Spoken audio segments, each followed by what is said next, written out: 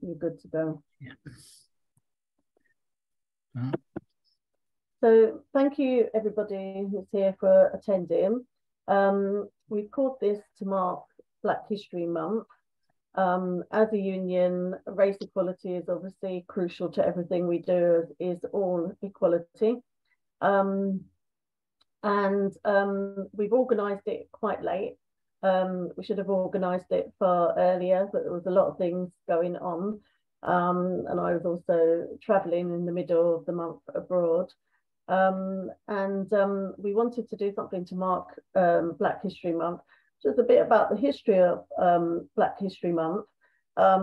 It's been around in the USA much longer than it has in the UK. It was originally in the USA, it's celebrated in February and not in October. And when it was established in the UK, the idea of it was that October would kickstart a whole year of a program of events that people could put on, or organizations that could put on. So not to just sort of do Black History in October and forget about it the rest of the year. Sometimes people ask questions about why do we have a Black History Month? Why do we mark Black History Month? Well, the answer to that is simple, and that is because our history and the history of African people has been, and I'm talking about the wider African diaspora, has been erased from history books, from the curriculum, and not told in a truthful way. And so Black History Month gives us an opportunity to mark our histories, to celebrate our histories, to educate and share knowledge and information, and just take stock of what we have achieved, but also to look at the continuing barriers that we still face today. We have some fantastic speakers with us this evening. So how we thought we would run this meeting. I didn't even say who I was, did I? That's how rude, isn't it? So my name is Zita Holbourne, and I'm the Joint National Chair of Artists Union England. I'm a lifelong trade unionist. So I'm also very much involved in another union, the PCS union, where I was until a few months ago, the National Vice President. And I'm involved in European and international level with the trade union movement and various committees. I'm elected to the Trade Union Congress Race Relations Committee and also to the TUC Women's Committee, and I'm elected to the General Federation of Trade Unions National Executive. I'm also a community activist and human rights campaigner, and I'm the Joint National Chair, not the Joint National Chair, that's of Artists Union England. I am the National Chair of BARAC UK, which is a campaigning organisation against racism and injustice faced by racialised people, both in the UK and globally.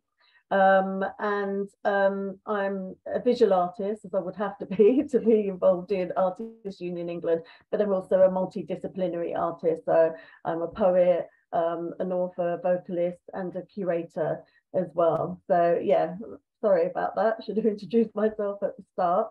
So we have two fantastic speakers, and we're going to hear from our speakers. There'll be an opportunity to ask questions, and then what we wanted to do with any time we've got left is just open it up for a discussion with people here. We want to build, and we've been trying to build a Black workers network, and we use the term Black in our trade union movement in its broadest political sense to encompass people from African, Asian, Middle Eastern heritage and backgrounds who identify with the term Black in its political sense. So some people may use the terminology Black and minority ethnic, but we try and avoid using those types of terminology in our description. Anything people want to discuss and people who are interested in getting involved in a network going forward, we would like to hear from people, you know, what's happening in their area in terms of any race equality issues. We know that racism is rife in the arts and culture sector, and so there is a huge need for us to address that, and we're really keen to hear from people so that want to get more involved in AUE. because we're a very small operation. We're totally organised by volunteers who run the union. We don't have paid, a big paid team of staff or headquarters or anything like that some of the bigger, more established trade unions have. So our first speaker today is Wilf Sullivan, and Wilf is the Race Equality Officer for the Trades Union Congress. He's a long-standing trade unionist. Wilf has worked in local government with young people in the criminal justice system, was a principal personnel officer.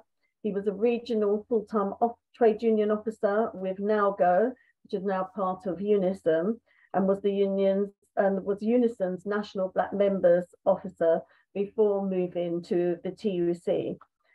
Wilf is very involved in race equality, both in the UK and globally, outside and inside the trade union movement, and is a member of the Government Ethnic Minority Employment Stakeholder Group, Vice Chair of UK Race and Europe Network, and an executive board member of the European Network Against Racism, amongst many other roles and positions that Wilf holds. And Wilf is going to speak to us about the work of the TUC Stephen Lawrence. I was about to say, saying that there was a TUC Stephen Lawrence. I will mention that. TUC anti-racism task force, and the work that we've been doing over the last 2 years, and how we propose to take that work forward. And decisions and actions that have been agreed by the TUC and trade unions recently at our recent Congress. Over to you, Wilf, and thanks very much for being here. Thanks, Zita. And I suppose the Stephen Lawrence Task Force is a good place as any to start to put this in context, really, because following the publication of the report by Sir William Macpherson on the death of Stephen Lawrence and the acceptance, well, I say acceptance, but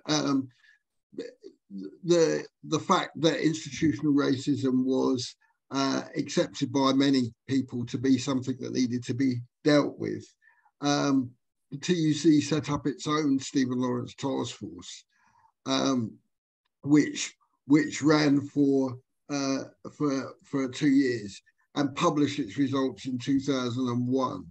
And I think it's important to say that a significant outcome of the work was that the TUC changed its rules, requiring affiliates to commit to promoting equality for all and then limiting all forms of harassment, prejudice and unfair discrimination, both within its own structures and through its activities.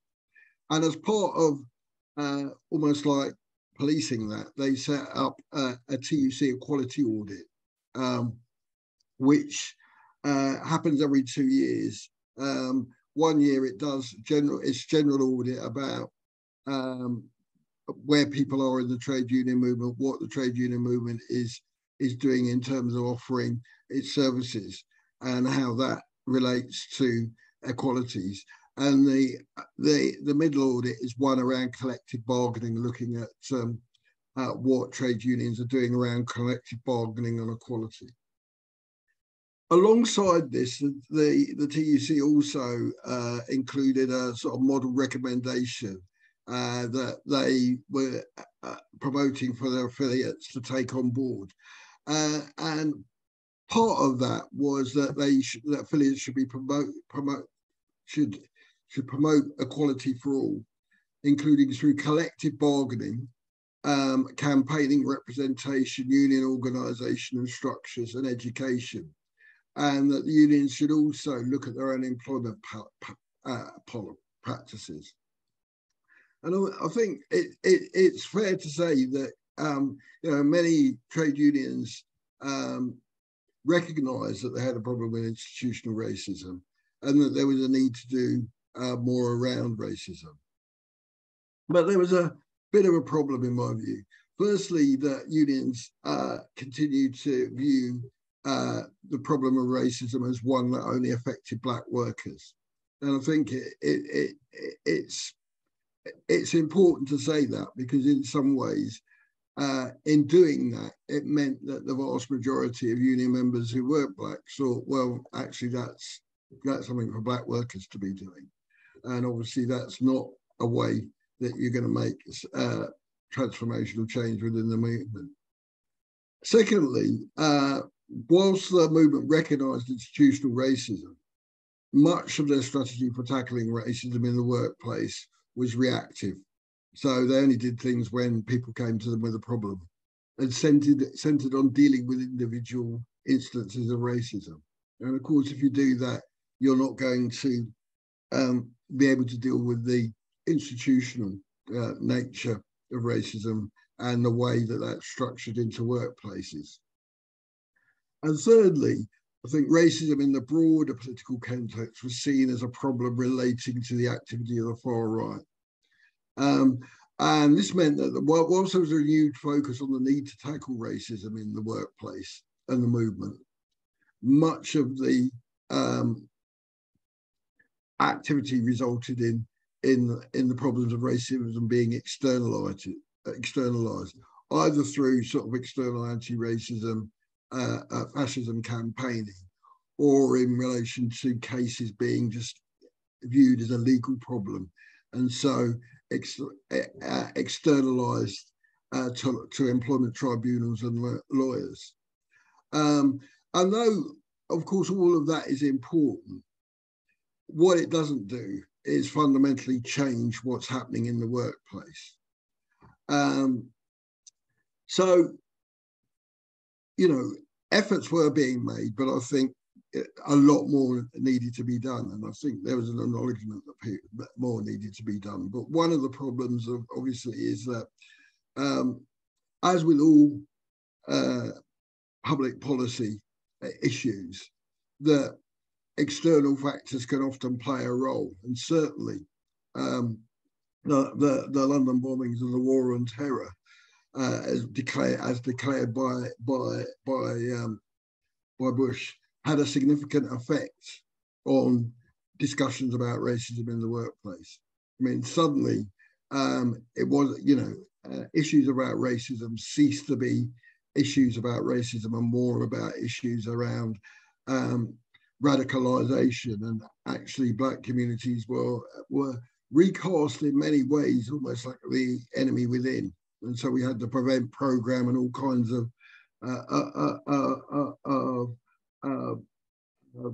stuff around community cohesion. And really, it became very, very difficult to raise issues about racism. Alongside that, obviously, you know, in terms of casting black communities as outsiders, we had the rise of the really poisonous, you know, debates around migration and asylum, which, you know, I mean, we're all aware and haven't got any better. In fact, they've got a lot worse. And you only have to witness that by the reaction of the right-wing press to the attack on the centre at Dover earlier today.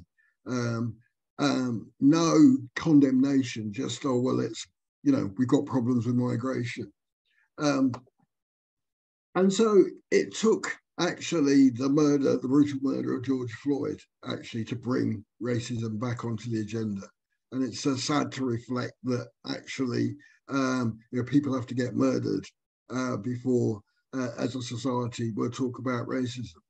And I think one of the things that done, and the revitalisation of the Black Lives Matter movement, made all kinds of organisations think about what it is they were doing or weren't doing around race equality, and the TUC was no exception to that.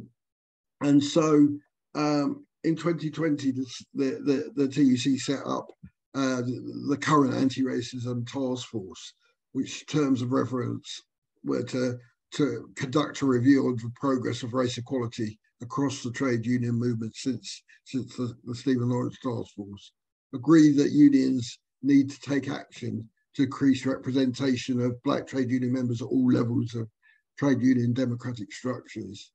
To agree that unions of the TUC should take action to increase recruitment, retention and progression of Black staff within the movement and address ethnicity pay gaps within their own organisations, and agree on actions to ensure unions organised, educated and trained to combat racism and deliver race equality sustainability.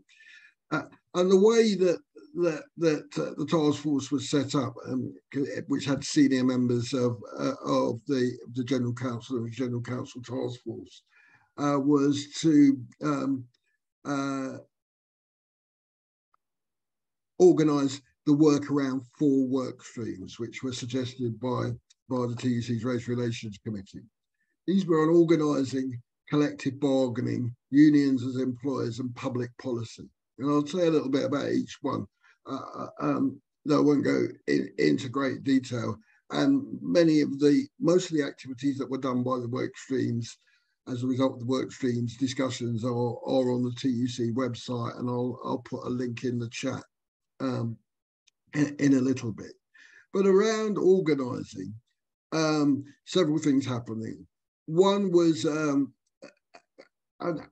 let me say, one of the importance of having a work stream around organising was looking at how we can, as a trade union movement, involve more Black workers in the trade union, get people to join and get people to actively participate in the movement.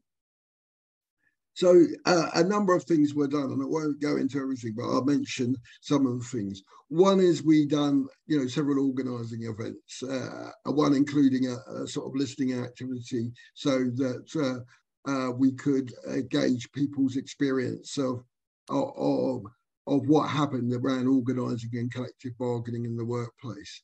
And we had a couple of case studies where people giving examples, one from Bechtel and another from Unison, about what they were actually doing. We also, because the TUC has a regional structure and has regional Black members committees and in some places networks, we done a sort of survey of how they were working, and also then brought together the regional secretaries and the chairs of those networks or committees together to talk about what the problems are, what needed to be done to actually build those networks. Because I think it's really important to say that, there's not enough of Black activists for us all to be, sitting in silos in trade unions. We need to be working across unions, both to support each other in terms of, driving what unions do around race equality, but also to be active, with organisations in the regions and in the localities within our communities. And this is an ongoing piece of work, and the TUC has subsequently employed a worker to look at how to help build those networks. We also, in terms of organising, started a pilot programme, an activist programme for Black activists, which we're piloting in the Southwest region. And part of the reason for that pilot is not to be another training course, but as a way of bringing people together so they can identify things that they want to know, things that they can do together. And eventually we hope that that particular cohort will form the basis of a new network in the region. But we're not, once the pilot is completed, what we're looking to do is run similar courses on an ongoing basis in all the other regions as well, as part of an organising drive to build a bigger and bigger networks of Black workers across each region. Also, as part of that stream, there was a number of webinars that were organised. One on Black women workers, which happened at the TUC's Women's Conference. Another one on organising Black workers, which happened at the Black Workers Conference. And we also organised an international webinar looking at what was happening in the fight against racism, you know, in different parts of the globe. Because I think it's important that we recognise that, you know, that this is a global struggle. On the collective bargaining website,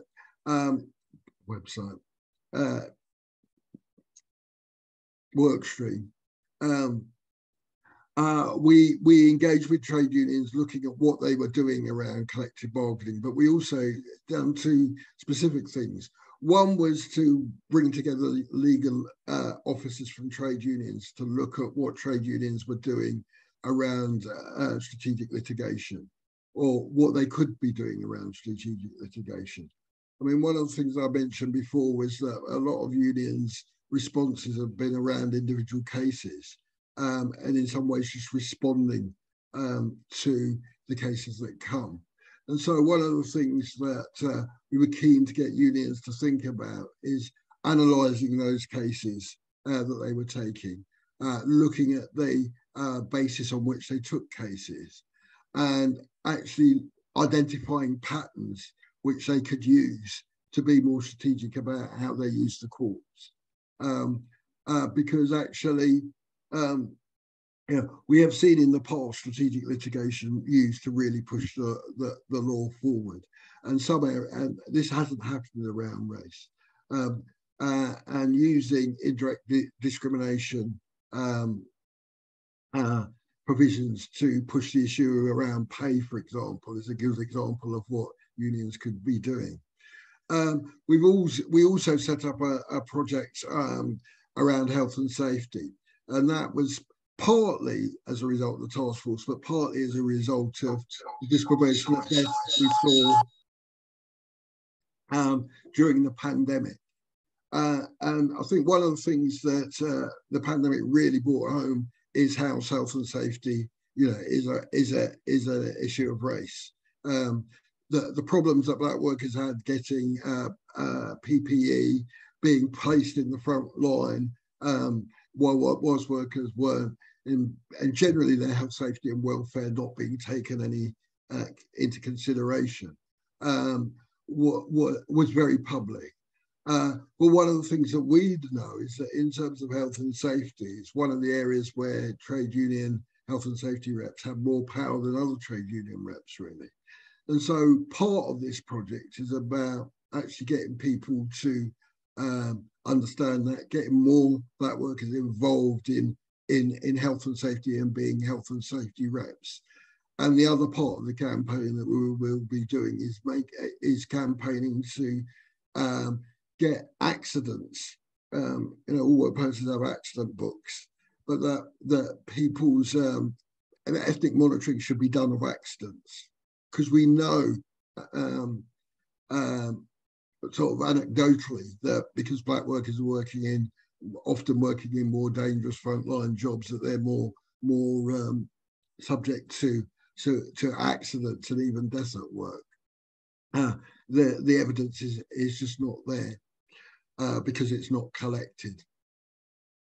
On the unions as employers, we've done a survey of unions to see what they were doing around race equality as employers, and off the back of that, we formed a sort of HR network of union HR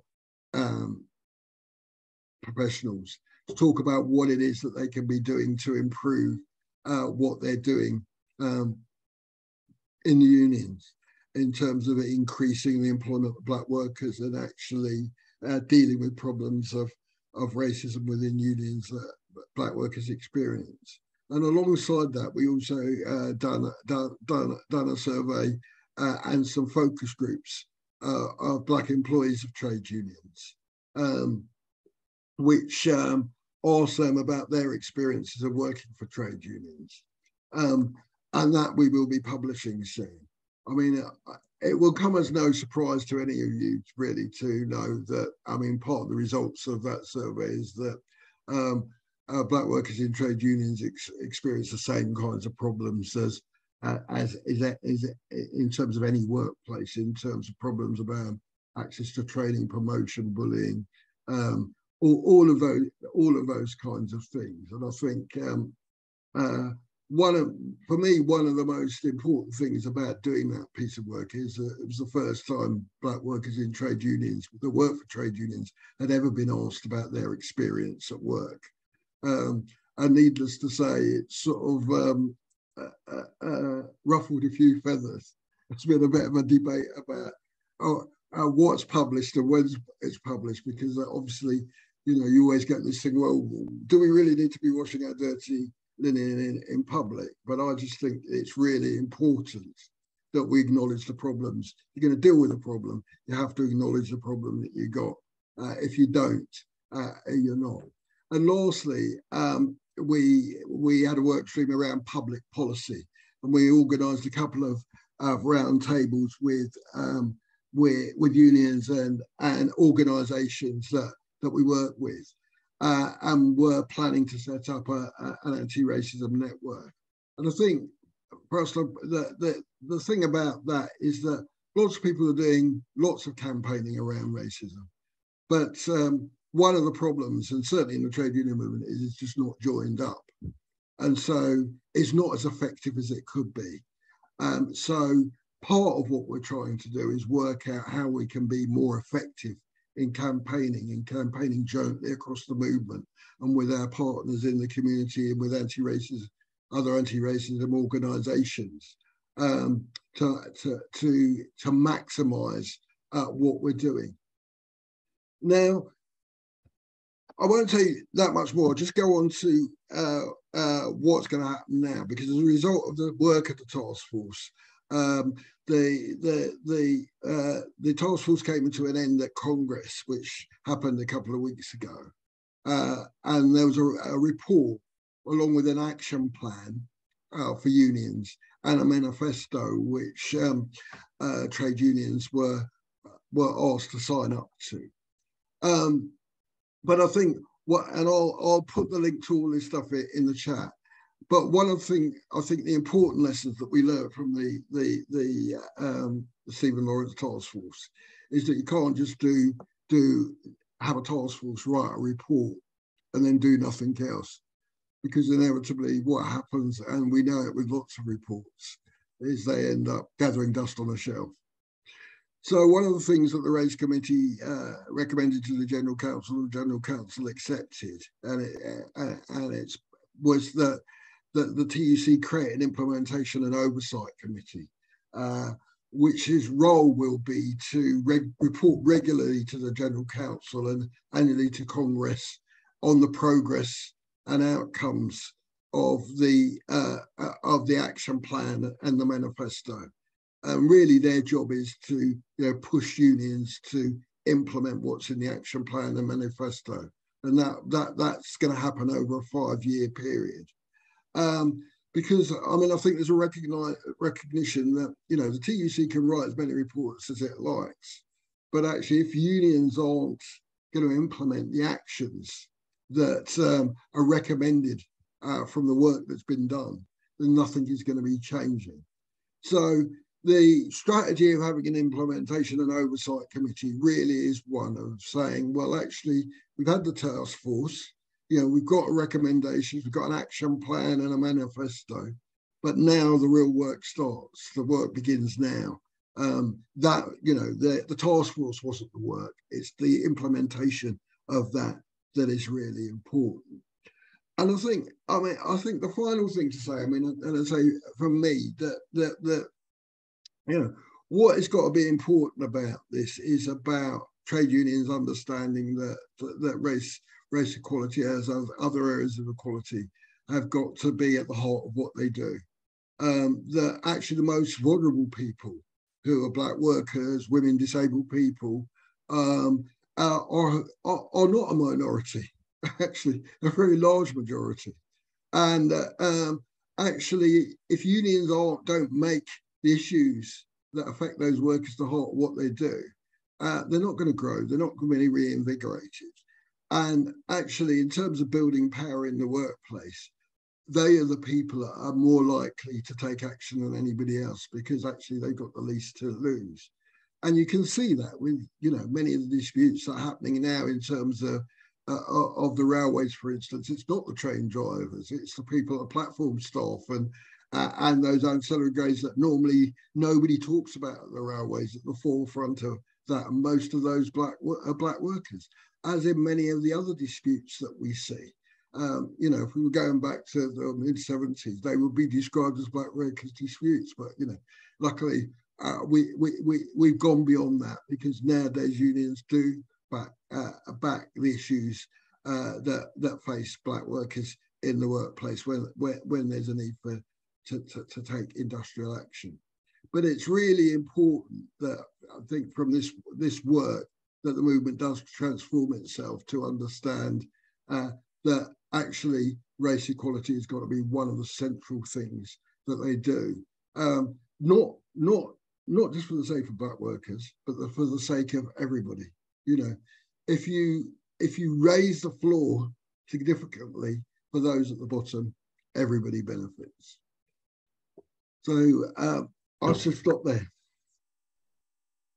Thank you so much, Wilf, for that overview of the TUC anti-racism task force. But ask people if they can hold any questions they've got for now, because our next speaker is here, and then we'll take questions for both speakers after. And I'm really delighted to welcome Lady Ashley Shaw Scott Adjaye, and I feel like your backdrop, Ashley, is matching with my accessory. It's like I should have put green pieces of my art up behind me. I feel like I need to talk with you. I love it. And I'm really, really happy to have Ashley here. As you can see, we've got quite a small turnout. We feel like perhaps it wasn't the best idea to try and compete with Halloween, but what we've done is we're recording this session, and so we'll be able to share it with our wider membership and communities after this event. So hopefully people still benefit from being able to watch the session back later. Ashley is a Stanford graduate with a BA in philosophy and visual art, amongst many other qualifications. Ashley is the global head of research at Adjaye Associates, an award-winning international architectural firm, and is the artistic director of the World Reimagined, a national public arts and education project, which Ashley will be speaking about, which I've had the honour of being one of the commissioned artists participating in, and is a trustee of Africa Futures Institute, sits on the Prince's Trust International Africa Board, and is a trustee of the Board of Imagination, amongst many other roles and accomplishments. Welcome, Ashley, and thank you very much for coming along, because I know you've got a busy schedule this evening as well, to speak about the World Reimagined to us. Thank you. Thank you so much, Zita, for having me. I'm thrilled to be in the company of your colleagues at the Artists Union England. So thank you, Wilf, for sharing your experiences and learnings over your past work. I'm just very excited to be here. So I'll dive in, and I think we'll have time for a few questions at the end. So thank you also, Zita, for that gorgeous introduction. What brings me here today is the World Reimagined, and this project has been an extraordinary journey personally for me. As Zita said, I'm American, but I am third generation American. On my mother's side, our family is from Barbados. And I lived in the UK for 7 years and currently live in Ghana, in Accra. And I feel somehow my life has taken the route of the transatlantic trade in enslaved Africans. And so when this project was presented to me over 3.5 years ago, it really resonated with me on a very personal level as I tried to understand my own identity and history, and had struggled with the history as it related to the UK in particular. Of course, also America, but having grown up in America, I was familiar with the history and that relationship to enslavement. What was surprising to me when I came to the UK was understanding that people weren't really taught about the transatlantic trade and enslaved Africans. There wasn't much of a public discourse about it. And I will say, America, for all of its problems and all of its challenges, there is a discourse about this, and there is a discussion, and it's very hard to deny that this history happened, because you have around 40 million descendants of enslaved people walking around the country. So whereas the UK has a really different relationship to it, because it was not a land where enslaved people came to. And for the most part, of course, there are exceptions, but plantations were not in the UK. So in the way that they were in mass in the US. So I just offer that as how I came to this project. The co-creators, Dennis Marcus and Michelle Gale, they founded this, and they had a conversation one night, and Michelle, who you may know of, is a actress and singer and public figure, and is Jamaican, Black British. And Dennis Marcus has many years in the field of humanitarian work, and formerly was the executive director of the Robert F. Kennedy Foundation based in the UK. And he is South African German. And so they had very different upbringings, very different lives that they led, but they both were surprised by the lack of information around the transatlantic trade and enslaved Africans, as two people who were educated in the UK. So they said, what can we do about that? How can we make this more accessible to people so that they understand the impact of that history? And ultimately, they landed on sculpture trails. And for any of you who are not familiar with sculpture trails, it's the same sculpture, the same form, many, many times. And they are placed in public places throughout a city or a country. In our case, we have 7 host cities, and we have a total of 103 globes. As Zita mentioned, she was one of our wonderful commissioned artists. And what all of the artists engaged in was a themed offering, essentially. We created the journey of discovery, which is 9 themes that takes you from pre-colonial, pre-slavery Africa all the way to today. And I'll speak briefly about those themes. I'll show some slides. And what we wanted to do was create somewhat of a framework so that people were able to engage in the story, particularly those who had no background, no understanding of it. We needed a narrative structure to bring them in. And this is one that we used throughout the organization. The part that I am responsible for now is the artistic division as artistic director, and I'll speak more about the art today, naturally, as I'm speaking to the Artists Union England, but we have 3 other parts of this charity. They are the learning division, where we created a curriculum for primary and secondary school students. And primary students, we focused on Africa. which is our first thing. Secondary students, we used the entire framework that we built about the journey of discovery. And then we also had 2 outputs for the students. One was for them to paint their own globe. And those were much smaller than the public globes that Zita did, for example.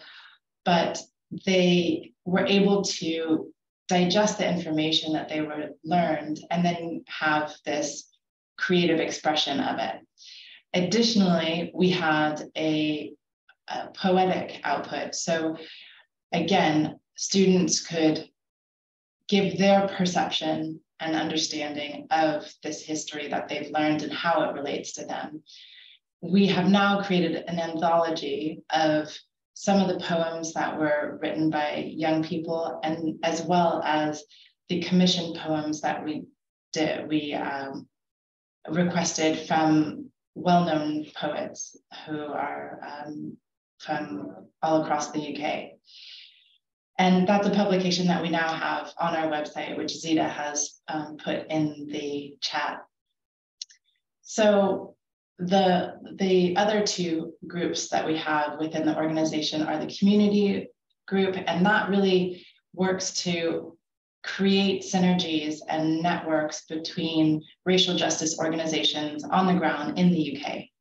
And we tried to use our platform to help them to further their message.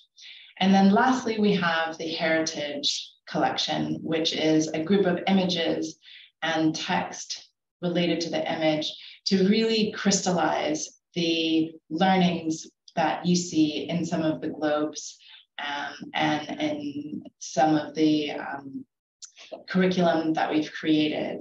So that would be, for example, an image of the Windrush boat that the Windrush generation came to the UK on, helping people to understand that they're called that generation because of that name of the boat. So just really connecting the dots for people who may have bits and pieces of this history.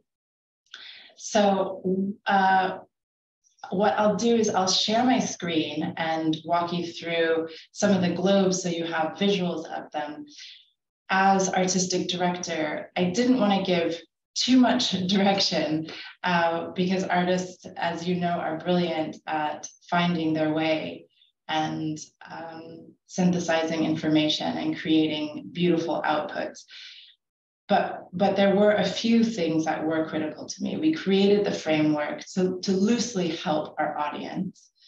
And then also, it was really critical to me that artists were true to their voice, but also were able to respect the trauma involved in this story and in this history.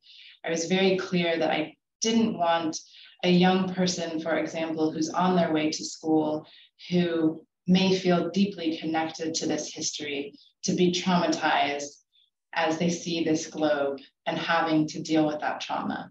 We're particularly concerned about Black and Brown youth and making sure that this didn't negatively impact them. So we tried to give as much flexibility as possible within the creative license that we wanted the artist to feel, but there was a limit at that point. And so I kindly requested that there was no image of torture, no image of the inhumanity that we all know existed. I felt that that story had been told and that at this point it wasn't productive. But what could be productive is to explore the humanity of the people who were treated inhumanely. And so that's what we really, I really hoped that the artist would embrace that in the various ways, in their own methods and their own points of view. And ultimately, I'm hugely proud of how all of the artists came to the table, what they brought, the grace and rigor that they brought to this project.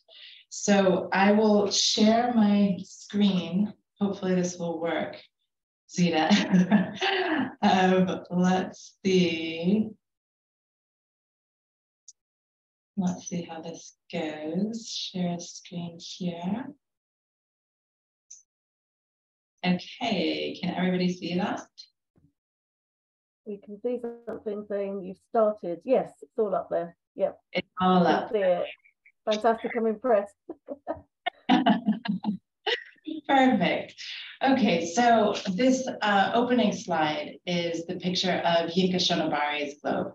Yinka is our founding artist. He is the first artist we went to. So when Dennis and Michelle came to me and asked me about my thoughts on how to create the form, particularly since the architecture firm that I worked for, which Zita mentioned, Adjaye Associates, we have worked so many times on monuments and memorials, the Cherry Gross Memorial, for example, and the National Museum of African American History and Culture, which the building itself is a monument and a memorial to the history of African Americans. So we had quite a bit of experience in this space, but when Dennis and Michelle came to me, I said, really, this should be artist-led. And I think the artist who would be able to share so much of his own practice is Yinka Shonobari, given how he has analyzed and explored the relationship between West Africa and the UK. So this here is the very first globe, and it is called The World Reimagined. And we fell in love with that name, so much so, we named the entire project after it. So next, these slides that I'm going to take you through just bring you through the journey of discovery framework. And so this is the first theme, which is Mother Africa, which we just wanted for people to understand that Africa, A, is a continent, not a country, and B, that there's this extraordinary richness to all of the African tribes and cultures and people who have lived on this continent for millennia. So we really wanted to start there, because too often the story begins at colonization. Then we go on to the theme, or this is another Mother Africa. This is actually one of our artists who is based in Jamaica. So Arts Council England funded us to bring 5 artists from the Caribbean to the UK to create globes. And that was really powerful for us as a team, bringing in a different perspective, and one, again, where the history is so apparent. If you have ever been to any of the Caribbean islands and seen any of the plantations or have experienced the legacy, you would know that their perspective is really critical in how we understand this history. Here we have the theme, the reality of being enslaved. And this is just as it sounds. We wanted people to understand from capture to transport to life in a new environment what that reality was. This is a particularly beautiful depiction by Glenn and Jane, and that is a ball of cotton. And so cotton was, of course, one of the biggest cash crops during the transatlantic trade and enslaved Africans. This is another one about the reality of being enslaved, slightly more abstract and trying to grapple with the power of the people who ultimately were able to advocate for their own freedom, but also as you see the bullets all over this, the amount of trauma and violence that ensued. Here we go into Stolen Legacy, Rebirth of a Nation, and that is the really looking at the commodification of human beings and how it created an incredible economic growth for England and Europe. And so this is a particularly interesting depiction of that. Adjaye, the artist, is really focused on decentralizing the European story. And she does not relate to that as a given or as the status quo. And in that, she's looking at the globe upside down, so to speak, in the sense that, well, what is upside down and what is right side up? Depending on your positionality, this could be many different ways. And so that's her Adjaye. And then we have Alison here, which is a mosaic, which she spent 420 hours on this globe, which is extraordinary, cutting very small pieces of tile.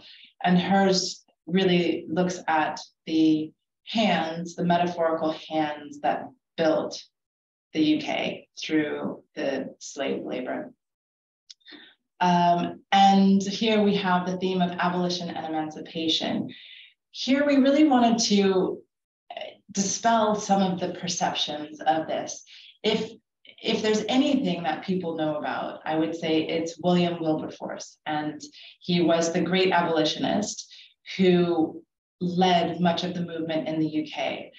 But what we wanted to help people to understand is that, yes, he was critical, and yes, he, obviously, we're all grateful for the work he did, but he was one of many, many, many, many abolitionists, including enslaved people who were advocating on their own behalf.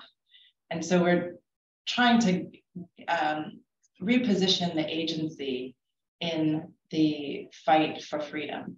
Also, emancipation, there's a sense that, okay, the law was signed into practice and now everybody's free and we move on.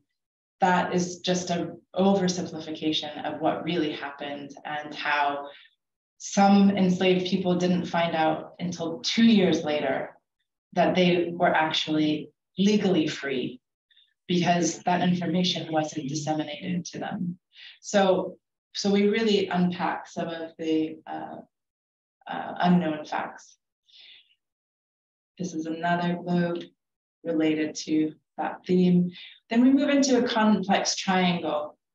This is where we look at the evolution of the relationship and the understanding that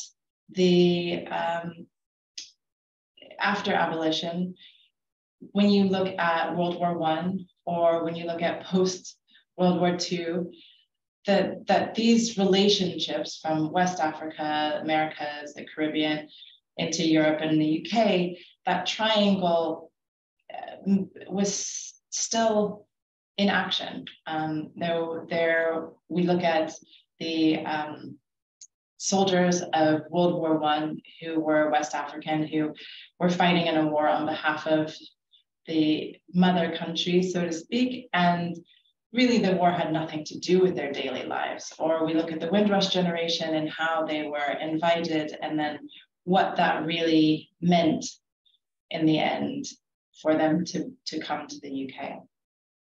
This globe looks at kind of a kaleidoscope, I would say, of aspects of that history. You can see a lion in there that's associated, of course, with Jamaica and Rastafarian culture. You see Benin bronzes in there and other symbols of West Africa. Here you see a depiction of the Windrush generation coming into the UK. Then we have echoes in the present. This is an important theme because you sometimes, when you're telling this story and talking about the transatlantic trade and enslaved Africans, people say, well, why are you still talking about this? That was hundreds of years ago. It's over. Let's move on. And what we want to help people to understand is that it's not over, that the legacy is incredibly strong, and that anytime you actually study or do any assessment of the lives of Black and Brown people, you'll see that the impact is still there, whether it's health disparities or education or infrastructure or housing, that there are many ways in which this legacy endures. And in this globe, we look at what Curtis Holder calls the TUC.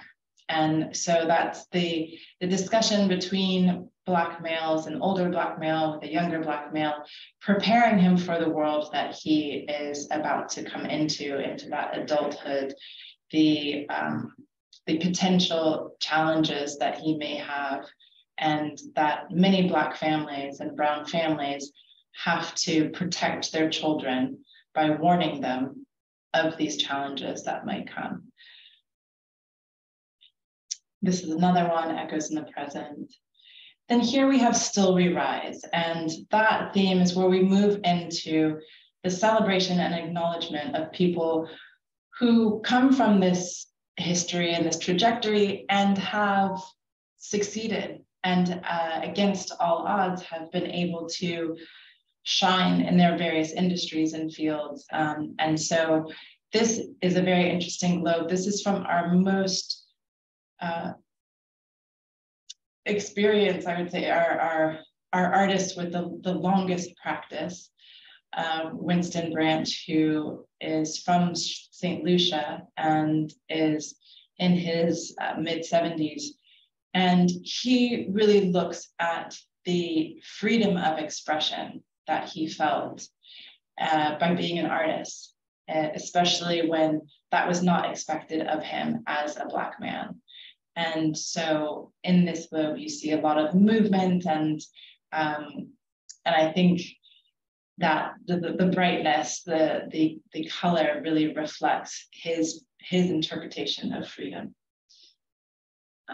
And then here we have another globe. This is a Sierra Leonean artist who is relating this history to Sierra Leone. Oops, there we go. Then we have Expanding Soul. This is a celebration of culture. And so this is where we acknowledge the African diaspora's culture, which is all over the world, whether it's music or art or food. We see the beauty and brilliance. This is, again, the same. You can see depictions of various aspects of Black life, whether it's carnival or getting your hair braided or a kind of roadside food seller. And you can see the little nod to Basquiat. So really looking at the diaspora. Then we go into our last theme, which is Reimagine the Future. And that is the theme that we really bring to close this out. So we've literally walked this journey together, as this is a trail and you've gone from one globe to the next. So what now? How do we bring this story forward? And what is your role in that story? And this globe by Nicola Green is really highlighting the challenges she sees with the intersection between climate justice and racial justice. And she's wrapped around the Guyanese rainforest, and then also you can see some of the ships that acknowledge the enslavement of Africans. But then at the top, she really explores the idea of rewriting how we see beauty and innocence. So she questioned why there were no Black and brown cherubs. When you look at, paintings, particularly in churches or religious paintings, and this idea of whiteness equating to purity and to innocence, and what it means to not have that image of Black and brown babies also being equated to that. And then here's another one. This one's quite interesting. This is Julian Knox, who is interested in the idea of water, or not the idea, but the the concept maybe of water and how water played such an important role in this history, and what would happen if we just take all of the water away, and then suddenly we don't have that same separation potentially that we create now, in the sense of that's Africa, that's Europe, that's America. What if we take the water away? Then we just end up being one ball, one rock. And what does that mean for our humanity moving forward? So these are our community globes, and the community globes essentially have a community artist who works with people in, for example, here with Rosanna in Leeds, community leaders and members and teachers and students, and really works to understand what is the relationship between this history and that space, that city, and really bringing it into place and context and exploring it from that point of view. And so we have this one in Lambeth and the other one in Leeds, and we have it in all 7 of our cities. And just to close, here are some images of the globes at our opening, essentially, which is where we, in the Dean's Yard behind Westminster Abbey, where we brought 43 of the globes together. Those are all of the globes that are based in London together in one space. And that was a really glorious moment for us, because these globes have been worked on at different times and different places. We had 2 studios that we created in the UK, in London, and then studios in other parts of the UK where we had host cities. So some of these were made at different places at different times, and then to get them all together, they really just sang or as a chorus and played with each other in the themes that they were exploring and the imagery.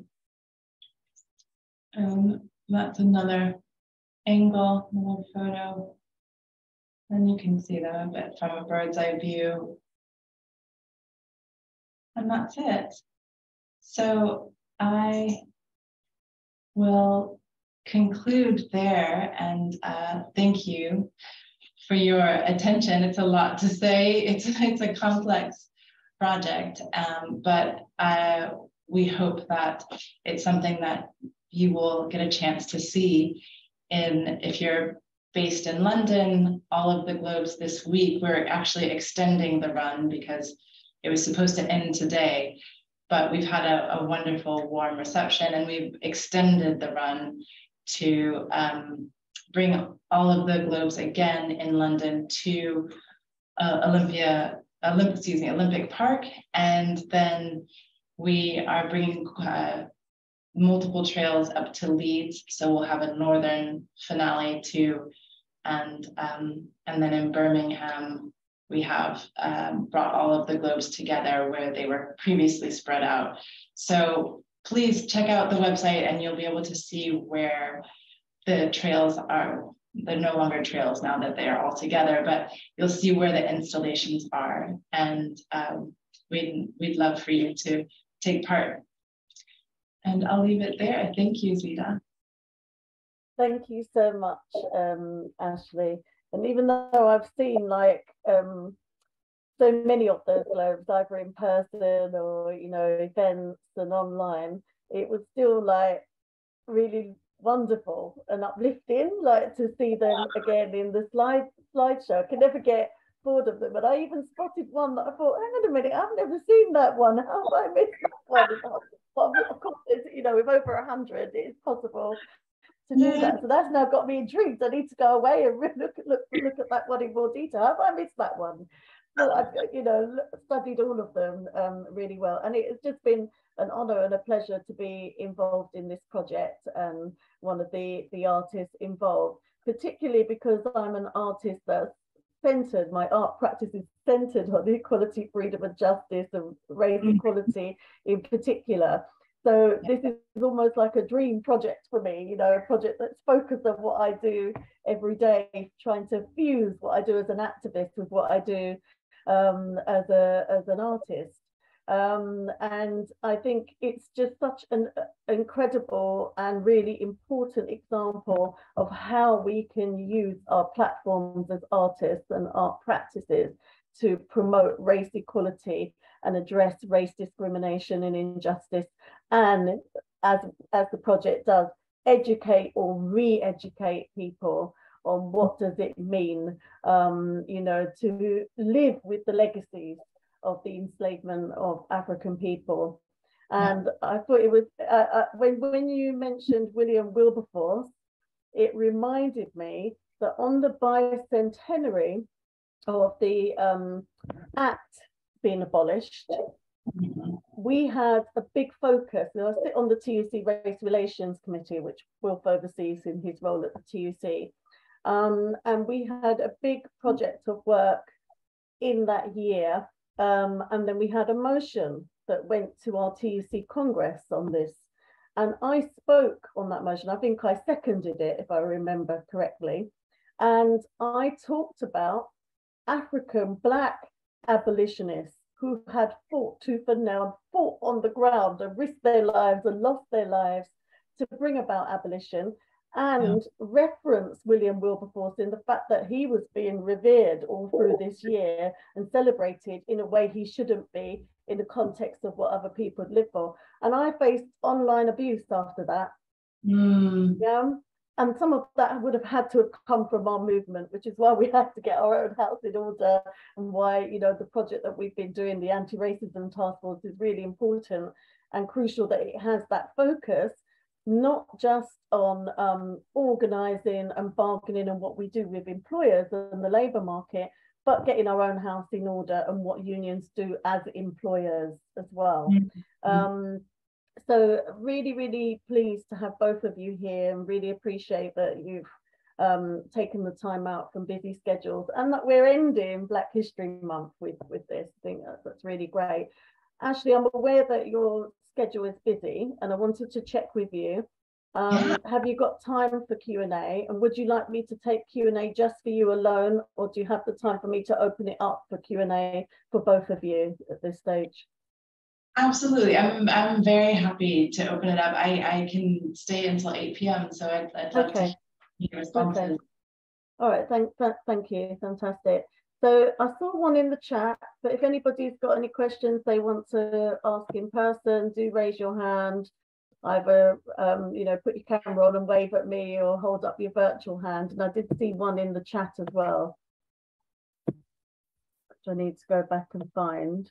So the one in the chat is, when unions fail to address issues, is the TUC a shoulder to turn to? Interesting question. But before you answer that, just want to check, has anybody else got any questions? Please indicate if you do, and I'll take about 3 together. W. Monroe, maybe? And Wilf. That one is from W. Monroe. Yeah, that one's from W. Monroe in the chat. You must have stunned everybody into silence, it looks like. Wilf, I'll put that one to you. All right, no, because I had a question as well about what's next for the project. Okay, so you can ask your question and answer that one all at once. Yeah. No, a quick answer to the question, when unions fail to address issues, is the TUC a shoulder to turn to? The answer to that, to be frank, no. I mean, the problem is the TUC isn't in charge of the unions. The TUC is a trade union centre, so you know, unions fund it, and as with all relationships and money and power, you know, those that pay the piper call the tune. So it's a difficult relationship. But what I will say, and it's one of the things that I talked about, networking. There's many Black activists around the trade union movement that are experienced and that can help people, which is why we need to network. Because actually it's only through networking and working together can we tackle some of the very thorny issues that we face in the trade union movement. And, you know, the trade union movement isn't any different from any other institution in that respect, that we face problems of racism, you know, and problems of power within the movement. But as I always say, that ultimately, one of the things about unions is they're a space where we can organise. But actually, it's only if we're well organised that we can make our voice heard and exercise some power and control over what happens in the movement.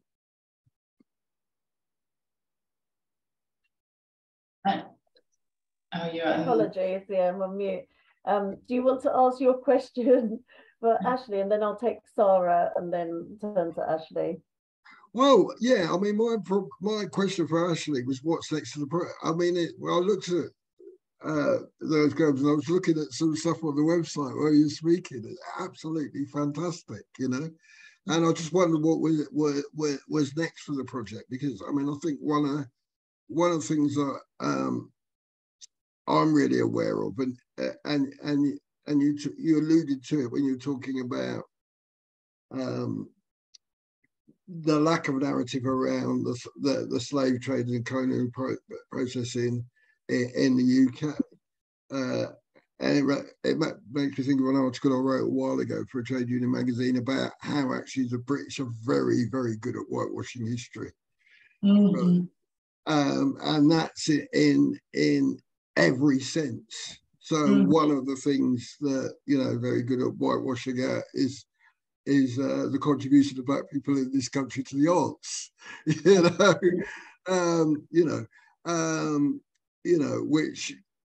you know, because I'm quite interested in history, you know, when I found out, for example, the amount of Black and Asian people working in cinematography in the 1930s, such that they were forming their own unions. Wow. You know, you think, well, actually, what's happened to all those people and the other artists that were there and their evidence of their work, and, you know, as some of the stuff that I was aware of in photography to the 70s and 80s.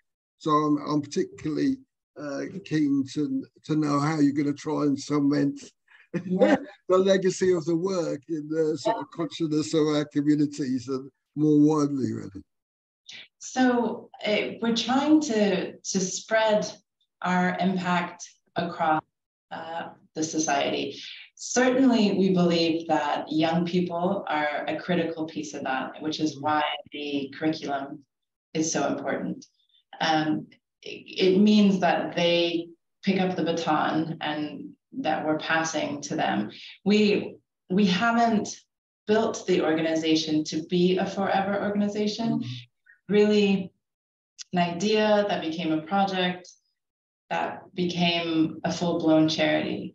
But we're actually at the moment where we're trying to figure out exactly what our legacy is, because the response has been positive, and we have built these incredible assets, really, from the curriculum to the globes to the bonds between some of the organizations on the ground to our online database. So we don't want to just let that drop. And so what we, oh yes, thank you for that, Esther. This is the Esther who's on the call is leading in the heritage collection that really offers those images for people to learn from. So the globes themselves, we are auctioning off, and we are encouraging people to have them in public spaces. Some of our sponsors will be buying them, as well as our philanthropists who will buy them on behalf of an organization so that they can remain in the public. We also, I would say, our legacy is in the artists. I think for a lot of the artists, like Zita was saying, it was a really impactful project where things that for Zita, of course, this was quite central to her practice. There are quite a few artists for whom this was a new topic, even if their history was somehow related, it was not in their practice in a very direct way. And so I think the time that they spent researching and ruminating and really understanding this history will be part of the impact. And I'm very curious over the next few years to see how it manifests itself in artist practice. And then maybe, we'll see, maybe if we extend the program, it will go into other places. So we could potentially do it in the US, the Caribbean, West Africa, and other parts of the world. Thank you. And Wilf, you might want to put the word out to trade unions. They may wish to buy a globe and put it in their headquarters or in the grounds of their headquarters, because lots of trade unions have got space and buildings, and it would be fantastic for them to have some public art. And I know lots of unions have purchased art or taken art on loan, and sculptures and things to put in. So that is an option there. Sarah had her hand up, patiently waiting. Hello. Ashley, I wanted to say thank you very much. That was really informative, and it was a real pleasure to listen to you and look at the artwork behind you. Thank you so much. My question's already been answered about what you intend to do with the globes. I was particularly interested, just from a personal point of view, about the globe of Guyana, because my father's a Guyanese, and so I was really interested to see that. Thank you so much, because Guyana often gets left out of the West Indies for whatever reason. It really does, doesn't it? Yeah. Because it's not an island, it often gets left out, and so it's a shame my father couldn't see this, but he would be delighted to have seen this. Zita knows all about my dad, and Ashley, I just wanted to thank you. The artwork is superb, and everything you've done. The concept of Africa was just mind-blowing, and the fact that people don't know that Africa is a continent and a country and not a country still baffles me in the 21st century. What are children being taught in school? What exactly are they being taught? Not a lot in the UK, that's for sure. When I was growing up, when I was growing up here, all Black people came from Jamaica, all Asian people came from Pakistan, all Eastern Asian people came from China, and that was it, really. Yeah. And if you fit that category, well, then they slot you in one conveniently. And then they use nasty words to describe a mixture of those races. But you know what? We'd like to think things are moving on, but to think that Africa is a country and not a continent, well, it beggars belief. You know what? I don't know what kids are being taught, but I don't know if it's the teachers or the children just not paying attention. I think it's maybe a bit of both, but I'm not making excuses for the teachers. But when you think of the diversity of teachers now, one would really hope that they would have knocked that on the head a long time ago. It's really interesting what you're saying, Sarah, because and similar to what you were saying, Wilf, that there is a willful obscuring of information. So even if it's not misinformation, it's information that's hard to get, or information that's not entirely untrue, but not entirely correct. And I have 2 young children, and my son, when he was in school, in the UK, he was 3 years old in nursery, and they had a project called All Around the World. And so I said, oh, that's great. And they took a different country each week. And what ultimately I found out once I saw the project at the end was that consisted of about 7, over the course of 11 weeks, 7 European countries. Africa was one of the weeks. One of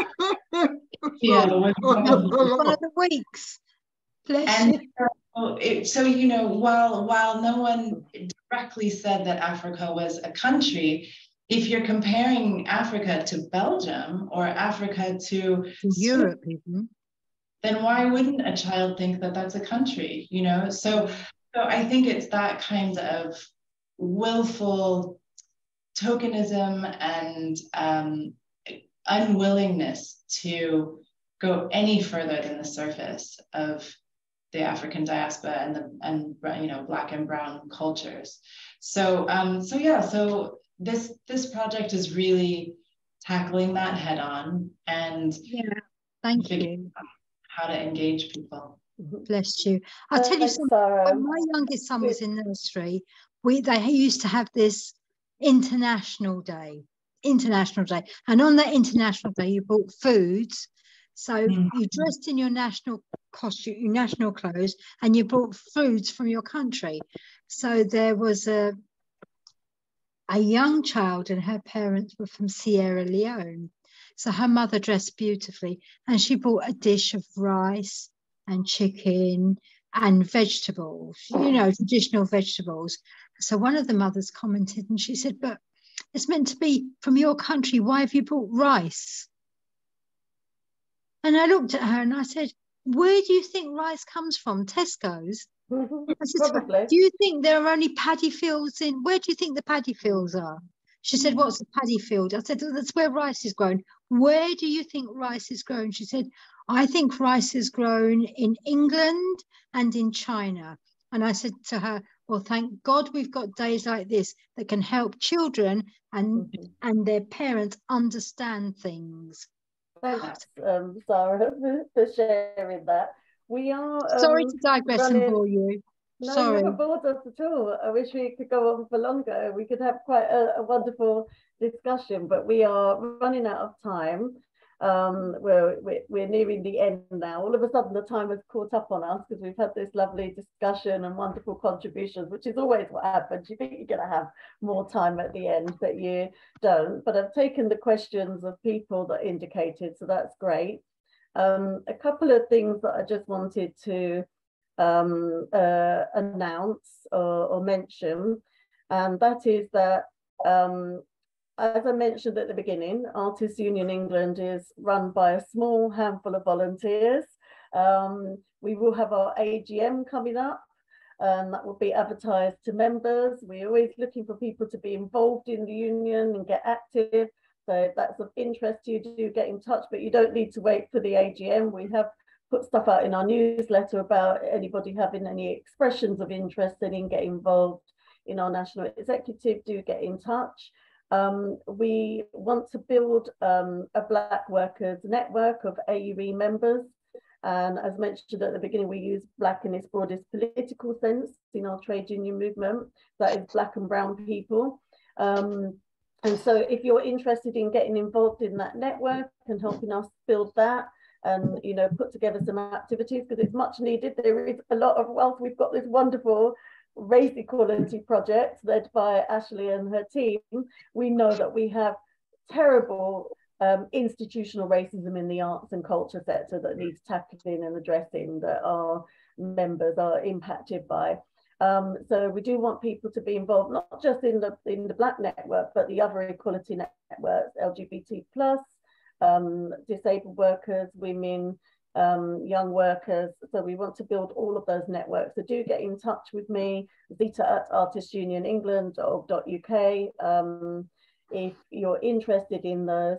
And the other thing I wanted to mention is that each year the TUC Race Relations Committee hosts an art exhibition, which I curate, which is called the Roots Culture Identity Art Exhibition. We celebrated our 10th year this year, which was incidentally set up as one of the Stephen Lawrence Task Group recommendations to use the Marble Hall at the TUC headquarters as a space to showcase the creative talents of young Black people, because as you will know, Ashley, Stephen had aspired to be an architect. So that's been running for 10 years. We ran it as a sort of one-off, but it was so successful that we ran it again the next year. And then I started to work on getting it to tour and getting it into different places during the course of the year, rather than it just being a standalone thing that ran and coincided with the TUC Black Workers Conference. So it's focused on young Black workers, but we don't define what is young, and we don't limit it to any age now, because even though it started off focused on young people, we recognize, and we had people reaching out to us who were marginalized of all different ages, because they came to the UK as a refugee, because they didn't have those opportunities when they were younger, and they faced barriers and not even been able to pursue the career they wanted in the arts because of that racism that they faced. So we don't limit it by age, but it's an opportunity to showcase your work at an exhibition that lasts 2 or 3 weeks and coincides with the Black Workers Conference, which means you can engage with everybody participating in that, and have a stall if you want to sell your wares and merchandise and art. And then we do look for opportunities during the year. The last 2 years, because of the pandemic, we've been online, and the exhibition is still accessible in its archives for the last 2 years online. But we're hopeful, aren't we, Wilf, that by next year we will be able to be in person again with the exhibition. I just posted the link in the chat, Zita. Oh, thank you. Yeah, thanks. Thank you very much. Yeah, there's a link again in the chat there, so you can have take a look at the exhibition. Incidentally, there is at least one of our artists beside me who's in the World Reimagined that was also in this year's exhibition too. Yeah, so that was nice to see that individual also had a globe who was in our exhibition. So again, we welcome you putting yourself forward. Around February, that's when I'll put the notice out and circulate it, and we put it out through the AUE newsletter as well. I want to thank our speakers, thank all of those who were able to tear themselves away from the candy and the tricks for a couple of hours and join us. And we will share the recordings. If you want to share it with other people, we'll put it on our YouTube channel and send a link out, you know, to the members for our newsletter. Thank you so much, Ashley and Will, for being here and for your presentations and talks. It's much appreciated. And I want to thank Martin, who's one of our officers of AUE, who's been doing all the admin and stuff behind the scenes for this and during the meeting. And thank you all for attending, and hope to engage with you further going forward, and continue to have connections and work together, because we have a big battle on our hands in terms of the racism we face with the current regime we have in power, the policies that they have, immigration policies, the Rwanda deal. We've still got Windrush compensation that hasn't been issued, but in our own movement and in our own area of work, our own sectors, we know that there is a big battle to fight the racism. We shouldn't forget that during the pandemic, Black women were the biggest group of people to lose their jobs and stop working in the arts and entertainment sectors. And that has to be reversed and addressed, because we not only deserve a seat at the table, but actually we bring value to the whole of society by being at that table, and our voices being heard and our work being seen and contributed. Thank you so much. Hope you have a good rest of the evening. I never heard my doorbell go once from trick-or-treaters. It's unusual. Perhaps they've gone quiet in this, you know, since the pandemic. It has quietened down, so perhaps it hasn't picked up. And take care, everybody. Have a good evening, and hope to see you all soon. Thank you. Bye-bye. Bye.